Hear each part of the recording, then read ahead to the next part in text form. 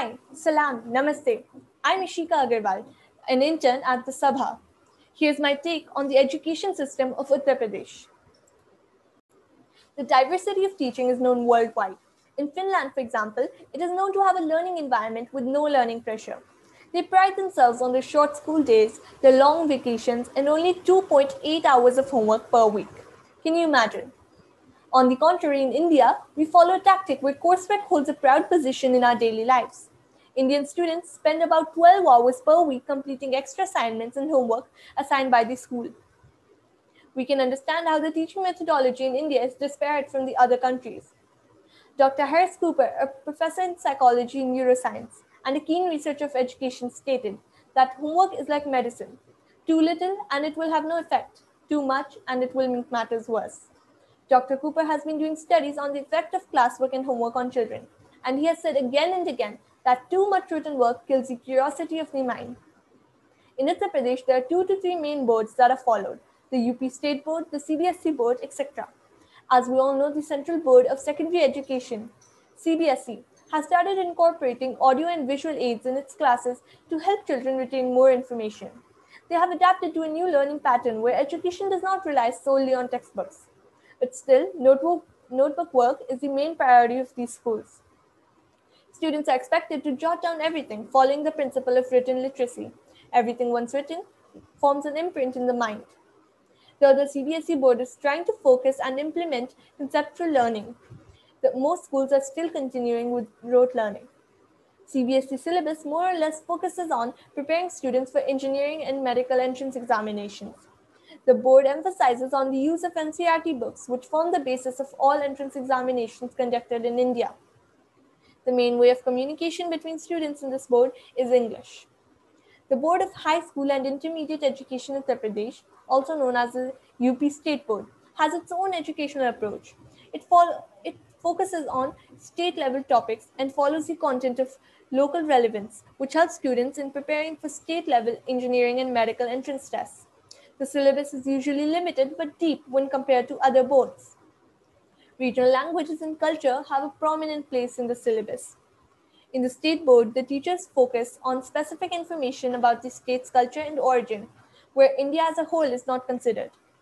But the CBSE board somewhat tries to follow a holistic approach. Students of the UP board are not taught about other states, national heritage, or foreign countries for that matter. But the students of the CBSE board, who are educated about their own country, do not answer simple questions relating to their state's heritage. Both factors prove lack of knowledge in some areas. The government should be inclined to create a balance between the two factors, which would ameliorate the learning of children. All students should be educated about their heritage as well as the whole nation's heritage. The CBSE board also underrepresents the northeast region of India. The northeast states are not counted as a whole of India and are not mentioned in its curriculum. Children are not taught about their country fully, and this also amplifies cultural imperative because later on, people refuse to count them as Indians and count them as Chinese or Korean or Japanese, etc. On assessing the syllabus of both boards, it was emphasized upon the fact that even though up till class 9, the same curriculum is followed in both the boards, the explanation of concepts in school are quite contrasting from one to the other. To bring both curriculums at par, the government had ordered for the UP board to replace its textbooks with NCERT books. NCERT will be made mandatory for class 9 to 12, except for the two subjects, study of agriculture and study of business. According to the views of parents, the UP board is harder than the CBSE board. Though the curriculum is less, it is all taught in depth. This is where the CBSE board lacks in the eyes of parents. The UP board teaches less, but in a detailed format. The CBSE board covers a vast range of topics, but they are vague and skeptical in some areas. A noticeable growth has been charted in schools. More and more students are enrolling every year, and 95% of the rural children have registered in the state boards in the past decade. Both boards receive equal importance, and all students are beneficiaries of the knowledge provided. This is the thing with an urban setting. There are more children going to private schools. However, the national ratio of government to private schools stands at 60:40. In some places, it is even 70:30. Anita Rampal, a professor at Delhi University's Department of Education, stated. As per the Economic Survey of 2019 to 2020, the government allocated rupees 6.43 lakh crore to to education normally. Out of this, 56,637 crore rupees went towards school education and 38,317 crore rupees went towards higher education. The federal government provides 7.7% of the funding, and the state and local governments provide 46.7% and 45.6% of the funding. And it all goes to public education. In 2014 to 2015, Uttar Pradesh government spent rupees 13,102 per elementary school student from class 1 to 8. This is higher than the all India spending of rupees 11,252 per student. The budget has a provision of 783 crore for improvement of education, sanitation, health, drinking water, and basic infrastructure facilities under the Pradhan Mantri Jan Vikas Karyakram in minority-dominated areas. This is what Finance Minister Suresh Khanna said in his budget speech.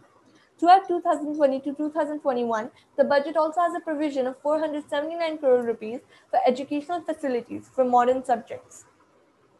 Literacy rate rose 13.45 percentage points in UP over a decade from 2001, but there are wide regional disparities. In the northeastern district in Uttar Pradesh of Shreswati, the literacy rate is 49%, while in the best performing district Ghaziabad, which is in northwestern UP, it is 85%. The pupil to teacher ratio, the PTR, in the decade 2011 to 2020 has been recorded at an average of 39:1, where the ratio all over India is 23:1. About 23% of all elementary teacher posts in government schools in Uttar Pradesh are vacant, and the state should have 8,40,000 teachers, but is short by 21% or 1,76,000 teachers. Uttar Pradesh also reported the second highest teacher absenteeism, which is 31% in rural public schools among 19 surveyed states in 2010. Do these private schools have some sort of Alexa?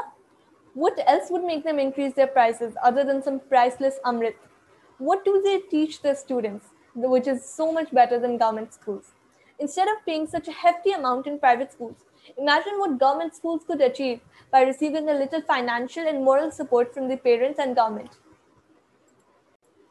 Uttar Pradesh has more than 9,000 schools for all levels of education. Students get access to more than 1,000 colleges and 63 universities for higher education. The government and private colleges of the state offer multifarious degree programs in science, arts, commerce, and other professional and technical streams. Infrastructure such as science, math, and computer labs, also counting libraries, is a crucial element of learning environments. There is strong evidence that high quality infrastructure facilitates better instruction, improves student outcomes, and reduces dropout rates, among other benefits. Now, here's an interesting question. If the government reduces their infrastructure, would it make the students less materialistic? Would it help the students become more efficient? If we compare the education infrastructure in Uttar Pradesh to that of other states, UP rates as a state with a lot of money spent on infrastructure. But if we reduce it, will it help make students less dependent and more efficient? I don't know what you think, but I think that obviously it would make them less materialistic. They learn to accomplish great feats with little things in their hands. They won't have to rely on any particular thing to achieve something in life. Teachers in public schools earn up to 468,948 rupees per year, while teachers in private schools earn up to 201,840 rupees per year. Uttar Pradesh has a large population of children aged from 5 to 14 years, but the correlation of teachers is less. Since the PTR in government schools is greater, the salary is also greater in the public sector. The more posts are occupied in the private education sector, the teachers are paid less there. The yearly fee of private schools is 6 or 7 times that of government schools all over India. In Uttar Pradesh, it is mandatory to have some schools free of education for the poor who cannot afford it. Most private schools in UP cost from 5,000 rupees to 15,000 rupees monthly. Government schools range up to an average of 1,500 to 2,000 rupees monthly. Do these private schools have some sort of Alexa? What else would make them increase their prices other than some priceless Amrit? What do they teach their students, which is so much better than government schools? Instead of paying such a hefty amount in private schools, imagine what government schools could achieve by receiving a little financial and moral support from the parents and government. But we can't say that they haven't done anything. Due to the pandemic, the Uttar Pradesh government has banned any increases in the school fees, and additional fees have been slashed off the accounts. Some private schools are in fear of closing due to the notice of abrupt decrease in fees, whereas government schools are receiving extra funding for online teaching. As per the DICE data, only 0.02% of scheduled caste students were admitted, while the school participation rate was just under 0.01% under the Section 12, Part 1, Part C of the RTE Act 2009. This section aims at social integration in private aided schools by mandating admission of children belonging to socially disadvantaged and economically weaker sections for 25% of the seats in each class. Now, moving to our next topic. In the highlights of a recent survey, we observed that there are more girls than boys in government schools, but more boys in private schools. The survey, which was released on Monday, showed that a total of 6.28 lakh girl students were enrolled in private schools. The same figure for boys stood at 9.37 lakhs. According to the same survey, the same data for government schools differs drastically, registering enrollment of 8.1 lakh girls and 7.18 lakh boys. In private schools, 47.9% boys go against 39% girls, indicating that parents prefer private schools for their boys and government schools for their daughters. Hello? Is this not patriarchy? I mean, come on. How many more times do women need to prove that they're just as good as men, if not better? They have done what was thought impossible for them, which was actually possible. Become president, work at high posts, be the head of multinational companies, etc. What else do you guys want us to do? But if people still don't think that they've proved themselves, then the people are delusional. What do you see that lacks in women? Anyway, it's not my place to decide what you think. But I would say that there is no direct link between wise and illiterate. Our society condemns those who are academically weak and stereotypes them as unwise. Philosophers express that wisdom comes with experience, not knowledge. I have come across many illiterate people who are much more wise than others. Our schools impart knowledge and means to migrate, but don't teach us the basic values. What use is higher education when it doesn't teach us how to respect our values and our people? All it promotes is foreign migration. They teach us to enthusiastically move to the US, UK, Australia, France, Italy, Greece, etc. But they don't instill values in us. Why shouldn't we remain and boost the economy and development in India? Why should we go settle somewhere else? As I said, it does not impart skills or instill values and honor our country, but teaches us to look down upon the knowledge system of the various communities in diverse India. Everyone has a right to do whatever they want, and it looks like India is bound to have all Indians go away to a foreign country. Anyways, a piece of advice for students. We should not only focus on academics and subjects, but also include extracurricular activities and all skills in our daily life. As someone great once said, play is the way kids try the world on for size and imagine their place in it. Thank you.